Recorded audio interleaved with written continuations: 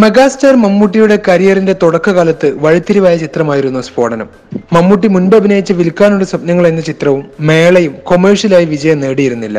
ഈ അവസരത്തിലാണ് അന്നത്തെ വളരെ പ്രശസ്ത ബാനറായ വിജയ മൂവീസും ഹിറ്റ് സംവിധായകൻ PG വിശ്വംഭരനും ഒന്നിക്കുന്ന സ്ഫോടനം എന്ന ബിഗ് ബജറ്റ് ചിത്രത്തിലെ ഉപനായകനായി മമ്മൂട്ടിക്ക് ക്ഷണം ലഭിക്കുന്നത്.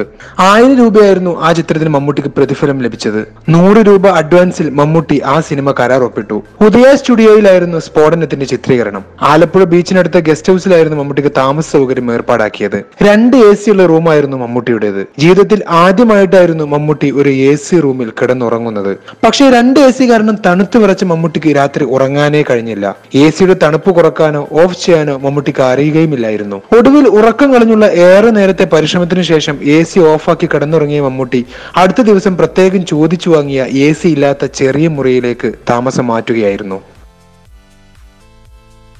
You're watching me on metromatinee.com. on metromatinee.com. metromatinee.com. Subscribe for more videos. Subscribe for more videos. Subscribe here for more videos. Subscribe now.